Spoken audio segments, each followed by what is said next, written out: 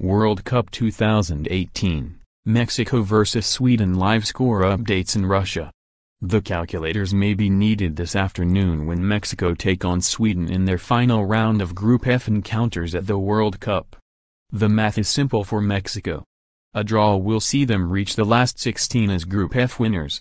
For Sweden, they are guaranteed to qualify if they better Germany's result.